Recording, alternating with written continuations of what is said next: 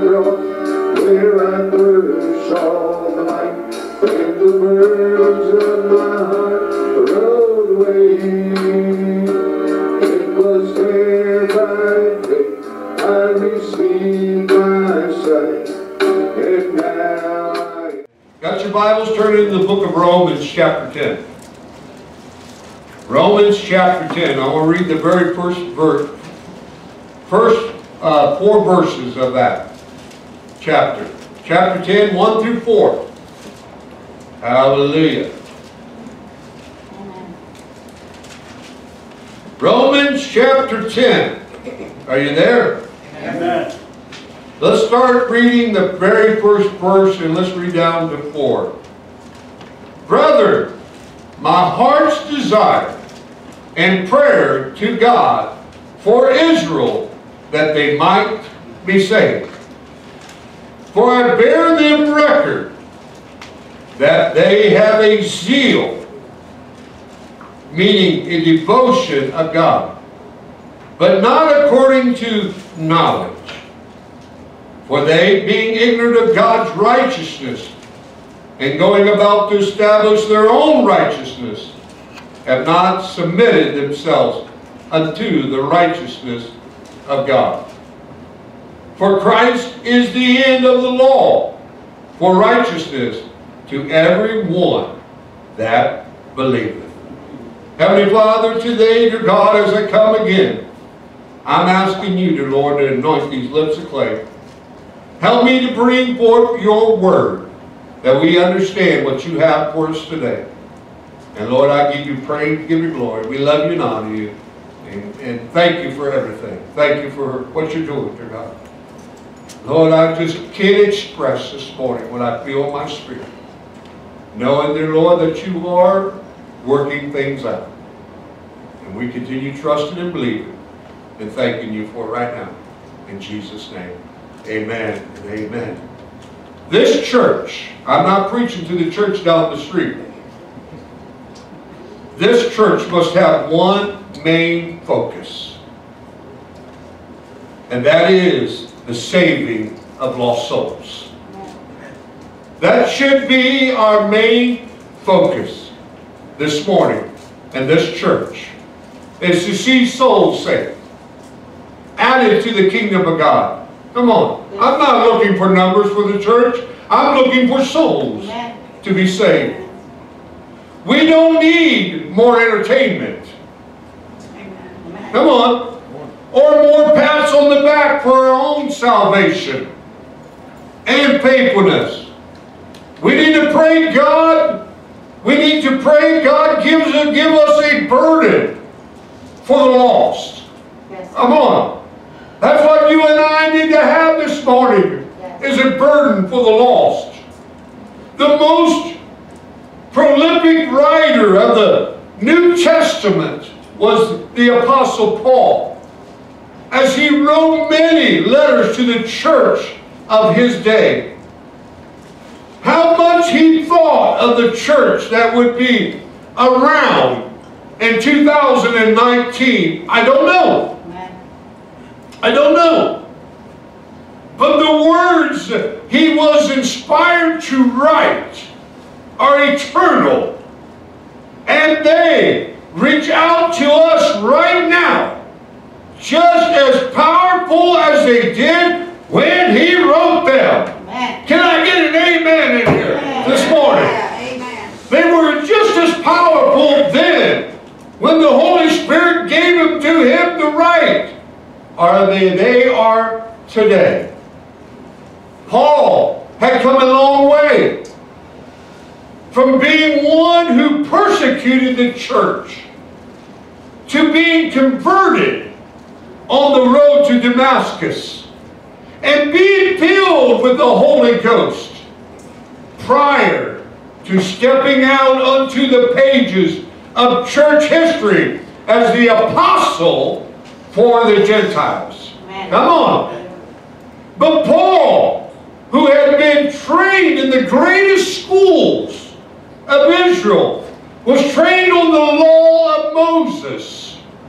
At one place, he refers to himself as a Pharisee among the Pharisees, meaning that no one could beat him at the knowledge of the law and how to force men to comply with it. He was a great debater, Paul was. He was a great debater, even at one point taking on seekers of mysteries among the great thinkers of the Greeks on Mars Hill, where he declared unto them the Lord Jesus Christ as the one they knew only as the unknown God. One thing that Paul had was a heart after God. Come on.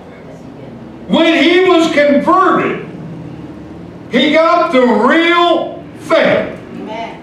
Amen. When I gave my heart to the Lord, church, I got the real thing. Yes, amen. Amen. There's a lot of churches today, people sitting in the church, and God help us. Amen. I'm not here to down them, but I'm here to let you know there's a lot of people today that don't have the real thing. And I'm glad this morning that we've got the right message, and it's Jesus Christ and Him crucified.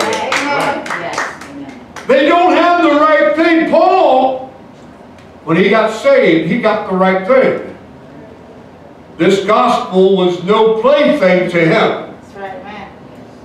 When he gave his heart and he gave his soul to Jesus, he did so without reservation, committing his life to the preaching of the gospel at all cost.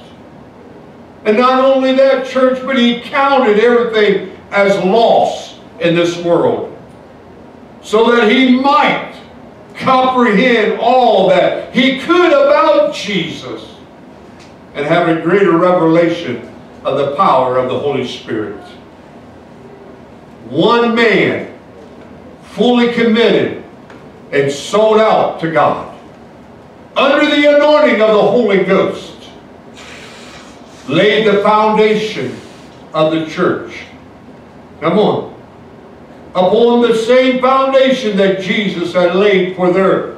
There's no other foundation that will stand the test of time and eternity. I'm laying the foundation right now, breaking the ground for this. The words that he spoke revealed the very heart and nature to Jesus, to a world that was lost and dying of sin, of darkness. As I look around today, I will see the same world. Come on. I said, as we look around today, we see that same world out there. It is lost and dying world, steeped in the idolatry and wandering around without eyes to see, ears to hear, and unable to come to the truth of the gospel, which was the power to see men free. It's a sad thing to look around everywhere you go and into the eyes of people you meet and know that the great majority of them are living without the hope of eternal life. The worst part about it is that you don't know, that they don't even know, church, that they are blind and that they are being led astray to far off of the cliff of life into the pits of the flames of hell. Many go there daily. Come on, I'm not saying this braggingly, but many go there daily, and there they will remain forever and forever. What a terrible thought to know that the very people. How many of you went to Walmart last night? Anybody? All right. Some did. But I want you to think about this next time you go to Walmart. The very people you see at Walmart today may be burning in the pits of hell tomorrow. I want you to think about that. Come on. We go and we talk to people at the store. But when's the last time that you looked at that person, that cashier, and say, can I ask you something? Do you know Jesus as your personal Savior? Or no, we get complaining because they're in a bad mood. Well, maybe that person needs to know that Jesus loves them. Come on, church. That person that that ran into your cart and don't want to say, excuse me, and you look them in the eye. Today, maybe tomorrow, they're in the pits of hell. Because nobody, come on, church, nobody took time out to say, do you know Jesus? Somebody took time out for you and I. Might have been our parents that took us to church, but I thank God that I had praying mom and dad that took me to church. Where those people that you will see today, when you go out to eat, you may see them today, but tomorrow they may be in the hell because they don't know Jesus. Come on, are you hearing me this morning?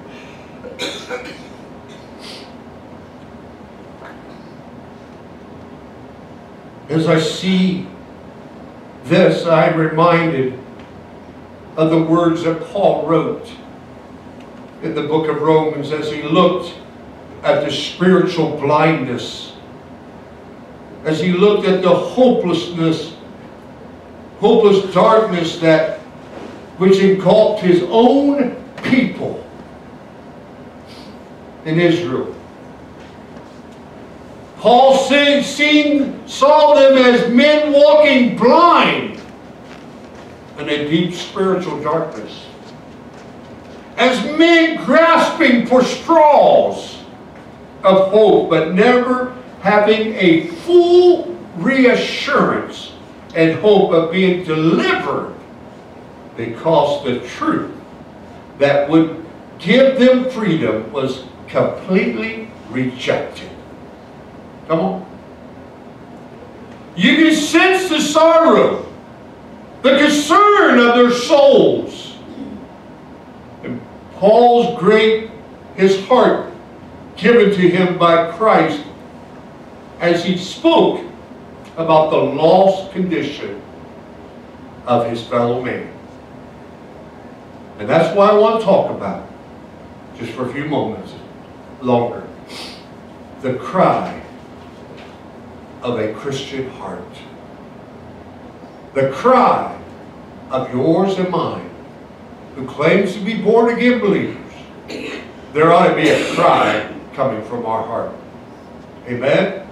Paul said, brother, my heart's desire and prayer to God for Israel is that they might be saved. I want to tell you that this prayer and this heart's desire should be in every one of us right now. Yes, amen. Amen. Amen. Come on. You ought to have, well, me and my poor and no more. It ain't going to get it with God. Come on. You ought to have a desire in your heart to see somebody saved. Yes, amen. A desire for the souls out there. I know that we are all concerned about lost souls, especially those of our own household. Come on, get an amen. Amen. We are concerned about the condition of our nation and of other nations and the people around the world. Like Paul, our heart's cry is, Lord, send a mighty revival. Yes, amen. Send the outpouring of the last days. Send the wave of reformation one more time. So many are lost and they need salvation. My prayer every day is, Lord, draw people into your kingdom. Help us to be strong and ready to reach out to everyone we can. Come on. Sister Angela goes, we can't go anywhere without you run into somebody that knows you. I just don't want to run into people, to somebody who knows me. I want to run into those who are lost. That I have an opportunity to say, do you know Jesus? Do you know He loves you? Do you know He cares for you? Come on. Church, I want to do everything that I can under the power and the anointing of the Holy Ghost to see souls saved in this year.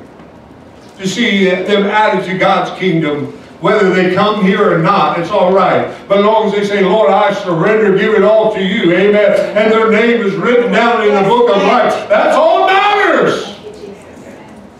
Seeing souls saved. Come on. We ought to have that desire as Paul had that desire for Israel. He had a cry, a heart cry for the people. And that's the way we should be. Yes, church, I am concerned about the sick. Yes, I do care about seeing our brothers and sisters in the church being blessed. But nothing is more important than the saving of the lost. Yes. Amen. I see the soul saved, even if the body is not healed. Come on. It's always the main object, and I believe it should always be first priority. What eternal good is the healing of our diseases if our heart isn't right with God? Amen. I've seen them coming. Amen. I've been in this pastoring for quite a while now. I've seen them come in, their heart not being right with God, and God would heal them. And I asked God, why? What did you heal them for? Their heart's not right. Because they go right back out there and do it worse. Come on. If God never heals me again, that's great. That's all right. I'm still going to serve Him. Amen? I'm still going to love Him. I'm still going to praise Him. I'm still going to glorify Him.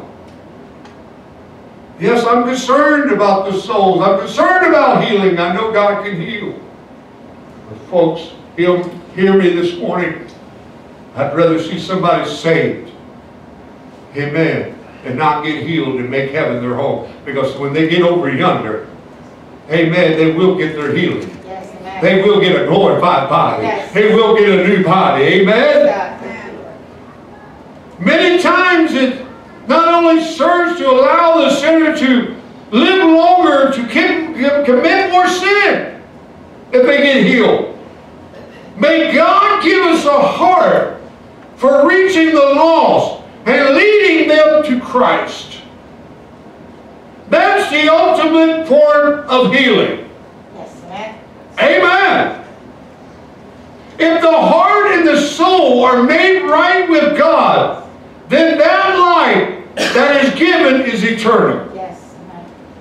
The saving of the soul is the greatest miracle of healing. Amen. Amen. And deliverance that anyone could ever experience in their life. Why? Because it's faith in what Jesus did on the cross. Who alone has the power to cleanse us from all sin and bring us into a right relationship with our Father in heaven. What is our heart's cry today? What is your heart's cry today? Are you sitting there going, shut up, stomach, I'll feed you here a little bit? Amen. Or is your heart's cry is, I want to go out and witness to somebody? Amen. I want to see souls saved. Come on, church. That should be our cry today. That we're wanting souls to be saved? Are we crying out for America? Are we crying out on behalf of our church? Do we know that our priority is not those things? As important as they are, our priority is the saving of souls. The impact that one conversion to Christ can make is immeasurable. Huh? Come on. That person that you can lead to the Lord may be the next minister, could be the next youth leader, could be the next, amen, whoever God wants to use. But we got to do our part. Yes, amen. Come on. We got to do our part. We got to witness to them. Yes. We got to tell them. Paul had that desire right here, and we are to be Christ-like. And he was Christ-like. And he had that desire. Come on, church, there's going to be some changes made. There's things going to be different. Come on. And we reach the lost out there. Churches all around us are growing leaps and bounds. But where is the Spirit at? Come on. Where's the truth at? Here.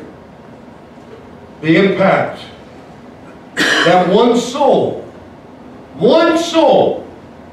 brought to Christ and changed by the power of God can change the whole picture to God's power working in them. I pray for our government and for the church, but my prayer is always focused on that man and woman who sits in the seat of authority. That God will get a hold of their hearts and bring them to the point of being saved.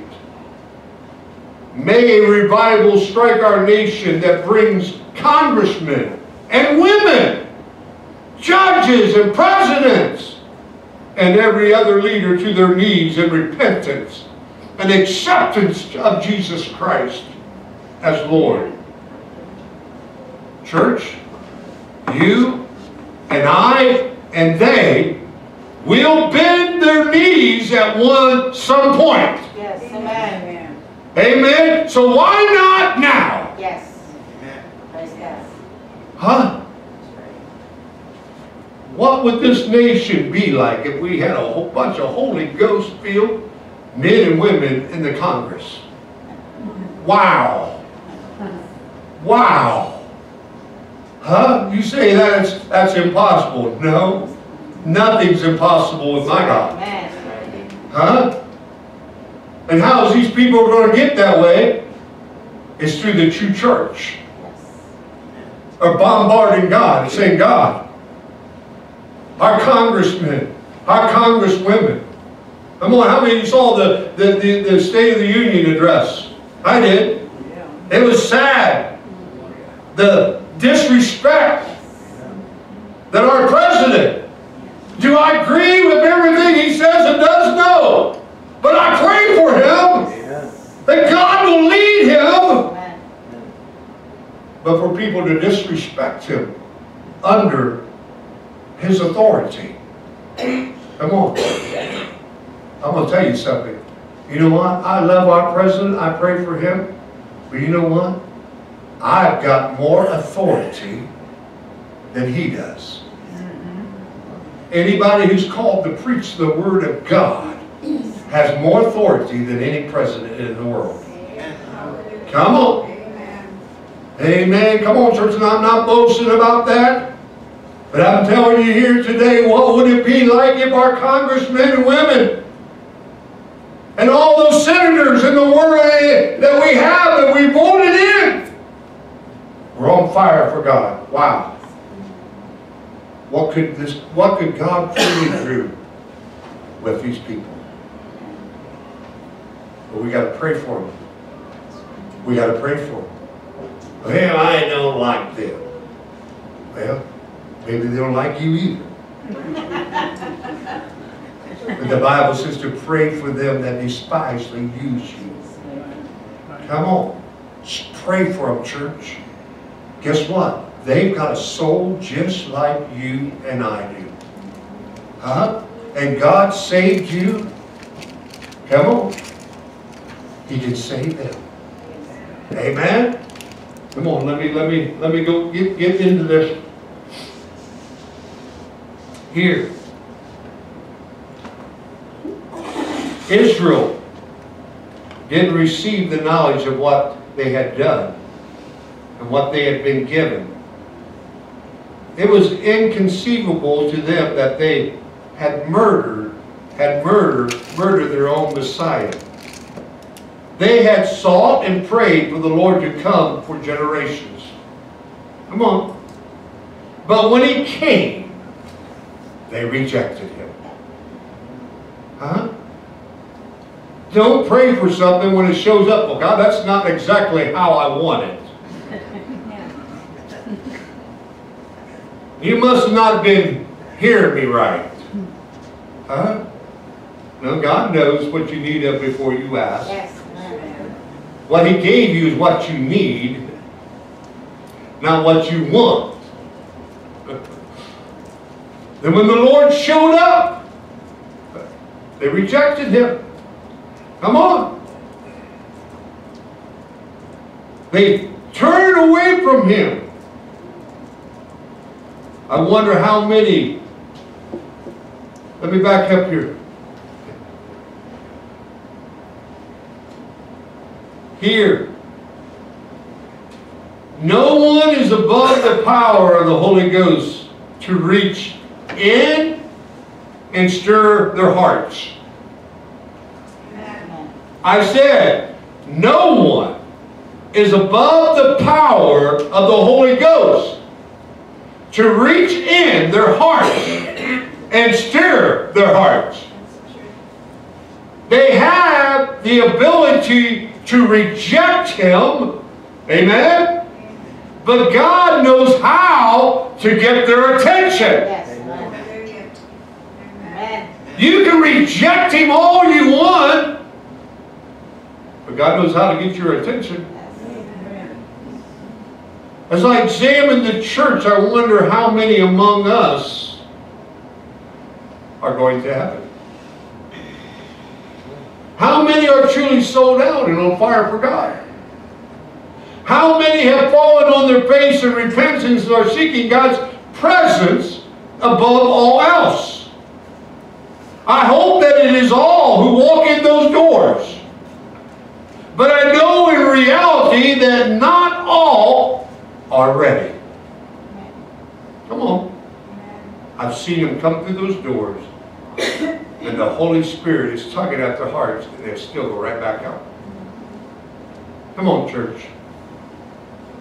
There's a lot of people who fall in the same category as Israel did when Paul looked out over the nation and saw that their spiritual condition was gone. He said in verse 2, "For I bear them record that they have a zeal of God, but not according to knowledge." As Paul looked upon Israel, he saw the people that were searching and were hungry, but they were looking for answers in the wrong places. Israel thought then, and many still do, that their hope was in obedience to the law of Moses. Obedience to the law and the creation of good works in their lives was the ultimate goal. Like the rich young ruler who went to Jesus by night, they were willing to obey every law, to do whatever was required for them, of them as payment for their sin, except for one thing. And that thing was a complete and full commitment to God, of Jesus Christ of everything. What does that mean? It means a sellout. Like Paul, counting it all as long so that we may know Jesus. Israel didn't receive the knowledge, come on, of what they had done and what they had been given. It was inconceivable to them that they would have murdered their own Messiah. They rejected Him. In the same manner today, men seek for answers in life's questions, Try to find the meaning of life. Try to find a way of life that is fulfilling. Attempt to search the truth, but never find it. They search in all the wrong places and all the wrong things. Huh? You got a question this morning? Right here's your answer. Yes. Amen. Open this up. Nothing of this world, church, can answer those questions. Nothing of the law could save. Jesus said, I come not to do away with the law, but to fulfill the law. Yes. Only by having their eyes open and being given a new revelation of Jesus Christ could their understanding be enlightened enough to accept Jesus as Lord. All the zeal in the world cannot save a soul unless that zeal is placed in the right thing. And I thank God that God gave Paul the right message. Yes, sir. Amen? Amen. You can love church,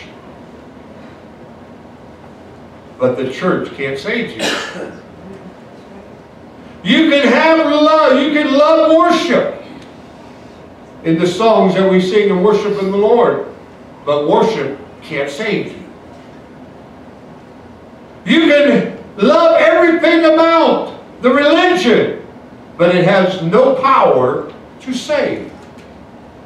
Only the Lord Jesus Christ and faith in His blood that was shed for yours and my sin, and repentance for sin, and the acceptation of Jesus. Surrendering your heart and life to Him completely can save you. Yes, amen. Verse 3, for they, being ignorant of God's righteousness and going about to establish their own righteousness, have not submitted themselves unto the righteousness of God. Now watch here. People can have the zeal to do a lot of good things. But as I said before, if their zeal isn't placed in the righteousness of Christ, alone through His shed blood, then that zeal will accomplish little to nothing. That is, if any zeal in the kingdom of God will carry no reward in heaven in the judgment. Those whose self-driven zeal and desire to do good things will find themselves standing before the righteous judge and being condemned instead of receiving praise. Too late, they will discover that the good news of this life outside the righteousness of Christ are nothing in the mind of God. If your faith is not in Jesus, come on, you will have nothing. There will be nothing in the mind of God for you. People can have a good heart to work in the medical profession, bringing help and healing as their motto to a hurting world. People can have a good heart, desiring to see justice in the earth through the political means of economic means, but where is Christ in their plans and works? People can have a good heart to help people in every way, and it's all good in the eyes of man. No people on earth have had more of a zeal for obedience to the law of God than Israel did. They have created laws to support the laws of God in every attempt to not offend those laws. In other words, church, it's just like today. We're living in the Bible days today. Well, if we got 10 laws, and they're good, let's make another 10 laws. So they just kept making laws over laws over laws. Huh? And that's what it is today. You better pray. Amen. You better pray. Come on. You better pray that these on the left, this green wave that's going on. Huh? Have you been watching the news? I'm going to say something now. I know you're going to lunch here for a second. They want to do away with all the cows now. Heard that. Because the gas that the cows pass is destroying our environment. So in other words, they can't go out there and poop. Are you hearing me? It's not funny. It's true. This is how stupid. They're going to put law over law over law. It was then, back then. That's what Israel followed, were law. Those that didn't break the law, they were all right. Yeah, you can't fix stupid. Amen. Now, let me get here. So, if they don't accept that a Messiah would come, and they didn't place their faith in Jesus' power to fulfill the requirements of law in them, then all of their zeal for the law was of no consequence. For it only served to condemn them even more. Christ must be our focus. Amen. Only His righteousness can save both the Jew and Gentile. It's Jesus' blood and nothing else. Amen? Amen. Now, verse 4, for Christ is the end of the law for righteousness to everyone that believeth. I know I'm preaching to those who already believe, but I feel compelled to repeat it time and time again. Our only righteousness is in Christ, who alone is our righteousness. Amen? He alone is able to save to the uttermost. Yes. Amen. We cannot count on anything or anyone else. It's Christ and Him crucified, risen from the dead, and ascended into the heaven. That's what it's all about. Amen. I died with Him, I was buried with Him, and I rose with Him, and I'm alive today. Amen. Looking around, my heart cries out for those who are counting on anything else. Men are walking blindly in spiritual darkness, unable to comprehend the true condition of the heart and life, unable to recognize the precarious situation of the eternal soul. In other words, church, the word says the blind will lead the blind, and they will both fall in the ditch.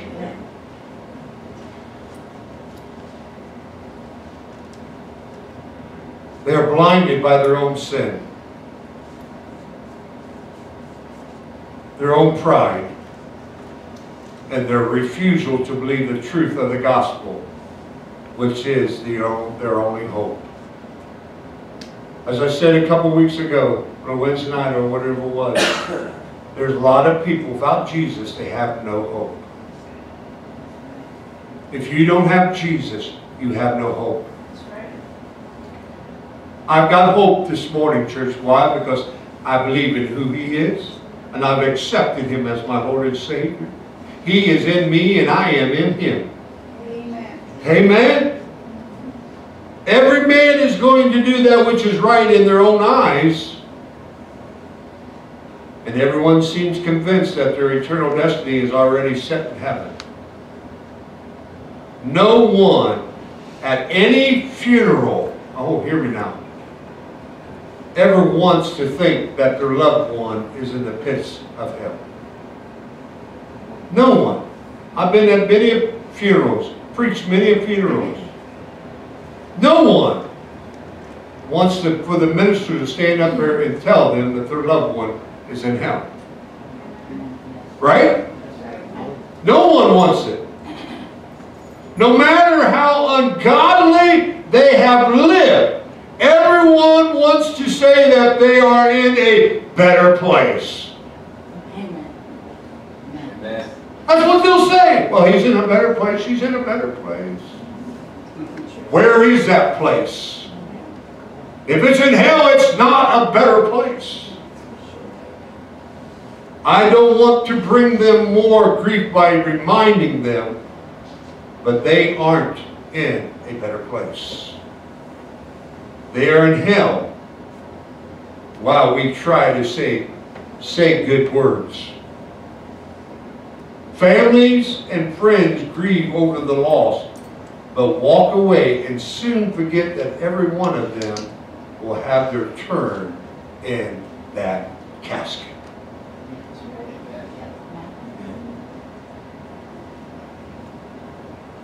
Many times in ways we try to jar people into reality.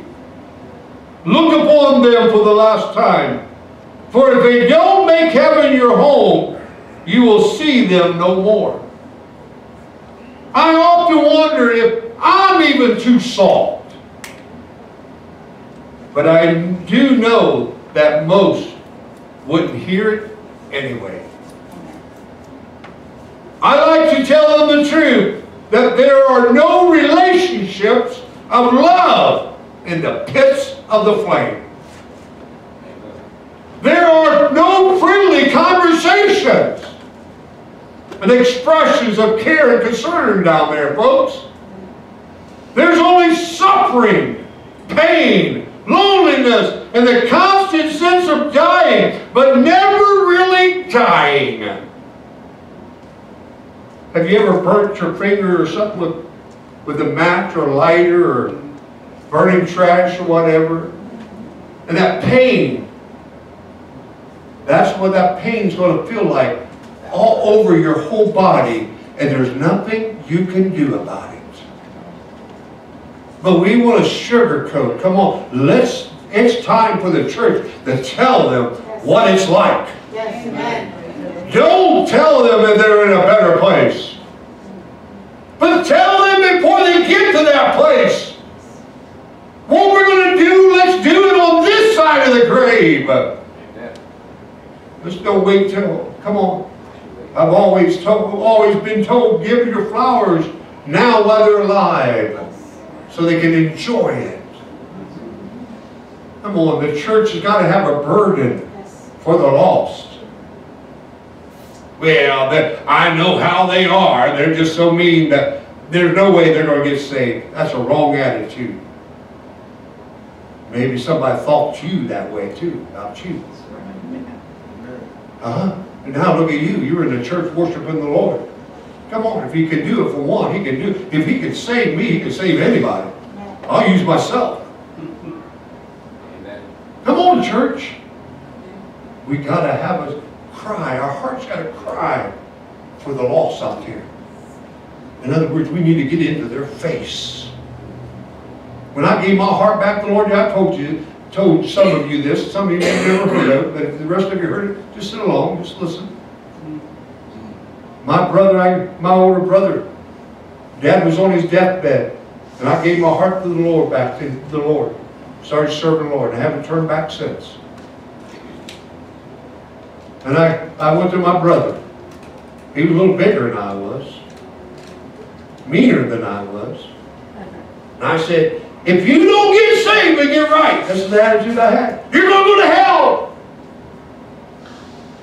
And if it wasn't for Dad, I'd been picking myself off the floor because he was ready to hit me. It was true, but with the wrong attitude. Come on.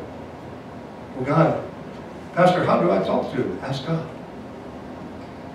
Come on. Be sensitive to the Spirit. Huh? But open your mouth. How are they going to know that they're lost and they're going to hell if you don't tell them? Without hope, they're going to hell. With hope, they'll have eternal life with Jesus Christ.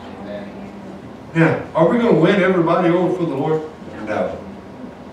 No. If I stand here and say, yes, you can, I'm a liar. Some are going to reject it. That's where you pray, God, get a hold of their heart, stir their heart up. I've talked to a pastor till I'm blue in the face. I'm not going to talk to him anymore. That maybe that next time we'll do it. Don't give up. Don't give up. Amen. Let me close. Let me close here.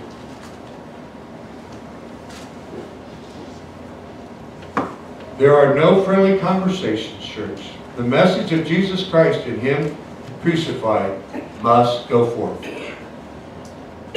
Lord, help us to not be quiet about it.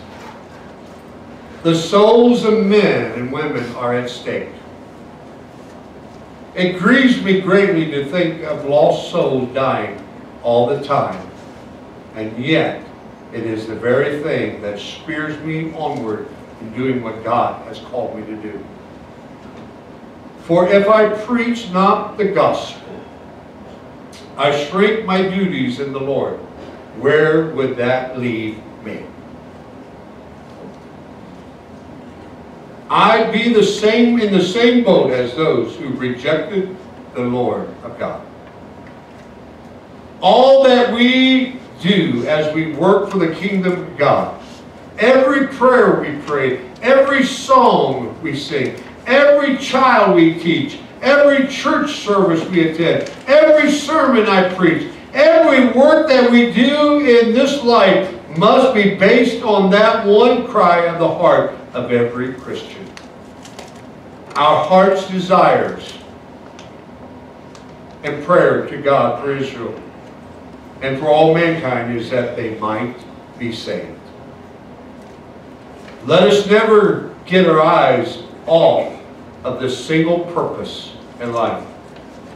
Tell people about Jesus. That's God's desire, and it must be our desire as well. Let me close. Let us pray that we never lose this focus. We cannot become so focused inwardly, condemning one another to one another, or patting one another on the back for our faithfulness, edifying another in love, and forgetting that there are so many who know not the love of God. Come on, what are you saying? Let's don't just pat ourselves on the back. Let's go out there and tell them. Let us pray that we will always cry out every day for the lost.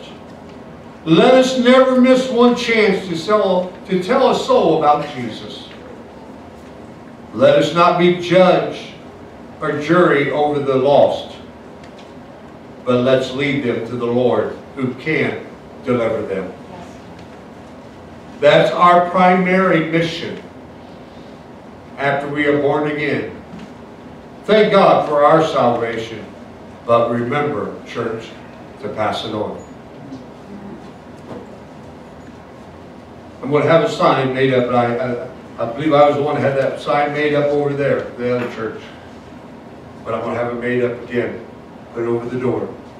When you leave that door, you are entering the mission field. Come on. You didn't get me. You didn't hear me. When you go out those doors to go to your vehicle, you are entering the mission field. The mission field's not in here. Come on. It's out there. And when you leave today, wherever you go, at home or out to eat or whatever, I pray that this message sticks to you. That you'll see somebody and you'll tell them about Jesus. And you will have that cry of a Christian's heart as Paul had for Israel. That's the same cry that you and I got to have. Amen? Every one of us right here this morning would win somebody over for the Lord. And even it brought them to church the next time. What do you think? Come on. Let's add unto the kingdom of God. Whether they come here or not, doesn't matter. Just as long as their name is written down in the book of life. Amen. Not everybody's going to come here to church. Why? Because of the building. That don't look like a church. Looks like a little storefront building. Well, that's what it is. Got to start somewhere. Huh? Let me say something. I know it's going to be true. When God moves us to a bigger church, and I believe that we're going to build, I ain't got two nickels to rub together, but I believe, Amen. okay? Amen. And we're going to build as a nice, beautiful church. Yes. And those who said, this don't look like a church, are going to come. Oh, Pastor Jerry, you got anything that I can do in the church? You hear me? They'll want to be a part of it. Huh? I don't serve the building. Amen. What matters is what goes on the inside. Amen. Yes. Amen. Huh? The message that we're preaching. Amen? Not the building. I thank God that we have this building here that we rent every month. Come on. And I'm tired of renting. Amen. I believe that I know, that I know, that I know. God is working things out. Yes. Amen? Amen. Come on. But what if we told somebody today, invited them to church? Come on. Don't depend. Come on. My job is to disciple you.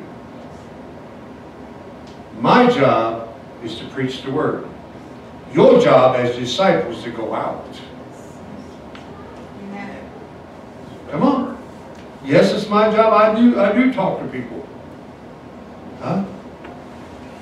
But it's your job as disciples to compel them to come in. Compel them to come in. That's what the Bible says. Well, in the byways and the highways and the byways, and compel them. What does compel mean? Make them come in. Come on. But I pray for this church, and I'm praying for you, that you and I will have a cry. Our heart's cry as a Christian. We'll have such a cry going forth now. Go back to what I said earlier in the service. I didn't know what the Lord meant. And I believe that's what it is. I believe that's what it is. When God laid on my heart in the first year, and I kept wondering, God, is this what you want? He said, tell the church to be sensitive to my spirit. And Sister Angela drew her reading this week, just Thursday, I believe it was, or yesterday, Friday. My days are mixed up. She goes, I got to share something with you. She goes, this is what the Lord laid on my heart as I was reading. I believe that He laid on your heart. He that have an ear, let him hear what the Spirit is saying to the church. Amen? We're living in that last day, church. Let's be sensitive to what the Spirit is saying to the church. Amen. I pray that you truly enjoyed that message. And I would like to give you an opportunity, if you're strayed away from the Lord or feel that you would like to give your life to the Lord Jesus Christ, I just ask that you would repeat this simple little prayer with me today. And all you got to do is believe in your heart that the Lord Jesus Christ is our Savior. And you can be born again today. So if you would, just repeat this little prayer with me. Dear God in heaven, I come to you today as a lost sinner. You, dear God, said, for whosoever shall call upon the name of the Lord shall be saved. I am asking you, dear God, to save my soul and to cleanse me from all sin. I am accepting Jesus Christ into my heart and what Jesus did on the cross of Calvary in order to purchase my redemption. I confess with my mouth the Lord Jesus Christ and believe in my heart that you, God, raised Jesus from the dead. I have called upon your name as you have said, and I believe that right now I am saved. If you repeated that with me and believe in your heart, you are saved today.